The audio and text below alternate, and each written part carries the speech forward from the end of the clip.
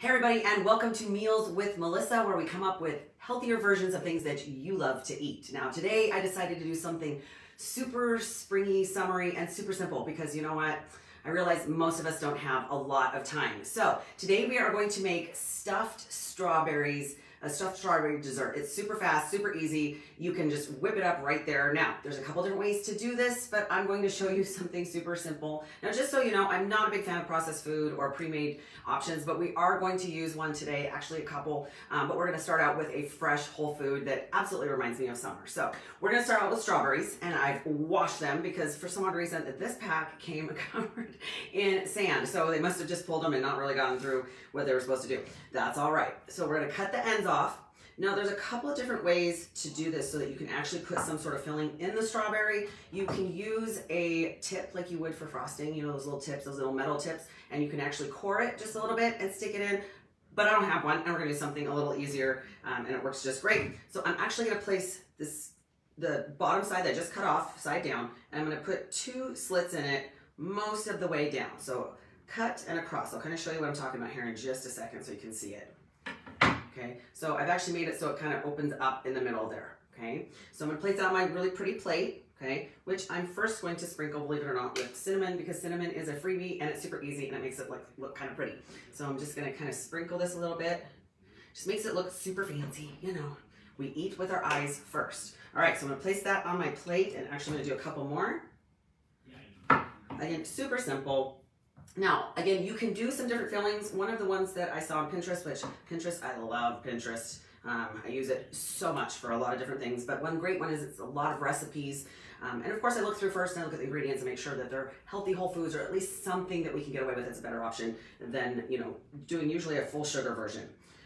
But one of the options was to do more of like a cheesecake flavor, so maybe some cream cheese, maybe some sugar-free vanilla pudding. But again, remember that as you add those different products, they are processed options. So you have to keep that in mind. And not only that, I wouldn't do that all the time. You know, my goal really is to be optimal, and I want to eat healthy whole foods as much as possible. And whenever I'm buying something that is pre-made or has more than a couple of ingredients, it's definitely not a whole food. All right, so I'm gonna make sure that this has plenty of space. I already tried this once, if you can't tell, and made a huge mess.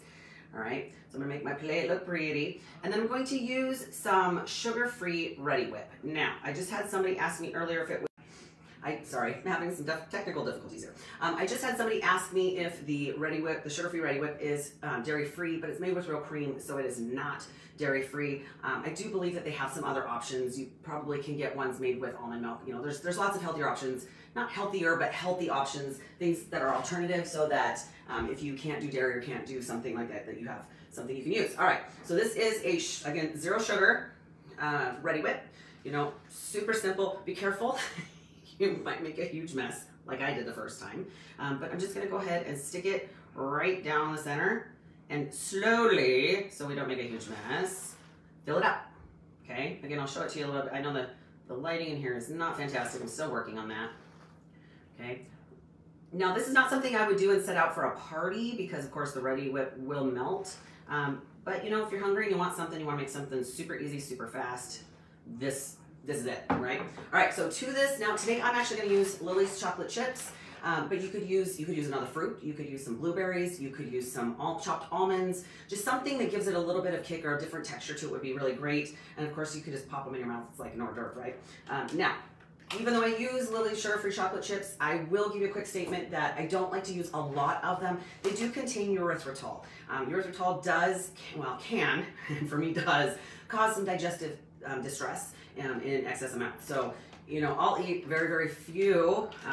So like for here, I'm gonna put a couple on each one. The minis are great too, because you can put a little bit more on there and it won't overwhelm your strawberry, but I'm just gonna stick like 2 on each, right? Maybe 1, maybe 2. Make them kind of pretty, right? And that's it. That's all there is to it. Look at that. Super simple, right? Super pretty. You know, again, summer. I'm so excited. I'm so ready for warm weather that this is what this is the kind of thing that I want right now. I love fruit. Love fruit. Raspberries, blueberries, blackberries, I'm in, right? So if you need something super quick, something easy to make, we can throw it together. It will help with that sweet tooth. You know, it's a great option. So let me know what you think. Make them, check it out. See if you came up with an alternative that works great for you. You know, I get my very best ideas from you guys. So if you have a recipe that you would like to share, I do. I share a lot of them. Now make sure it's simple. I don't do complicated because a lot of people don't have time for that.